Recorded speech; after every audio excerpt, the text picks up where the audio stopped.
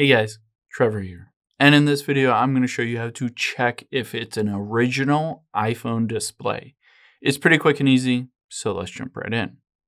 Now, if you just bought an iPhone or you're looking at one and you're wondering, is this screen or display original to Apple? There are a couple things that you can do to find that information out. The first thing is let's hop into these settings here. We'll scroll down and tap on General. And then at the very top, let's tap on About. What you're going to look for here is that there's a warning that says the parts are unknown, or there's specific parts that are unknown, like the display.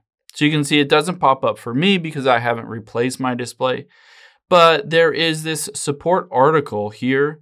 And basically, if you go in here and Apple has replaced that screen, it will say under the About, it will show display, genuine Apple part. iPhone display is a genuine Apple part. It was repaired on, in this case, the date, and then you can hit learn more.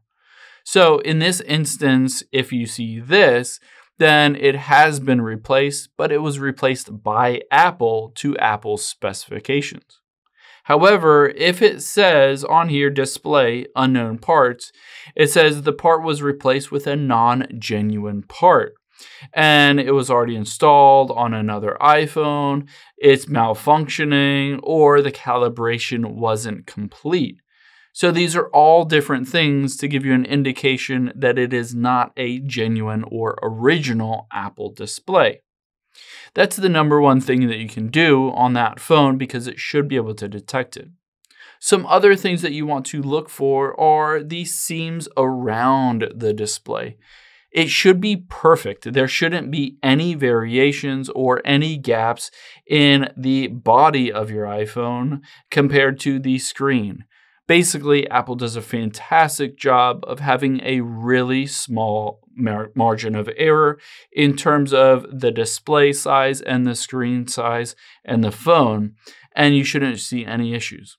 Another thing is you can swipe down from the top right and turn the display brightness all the way up.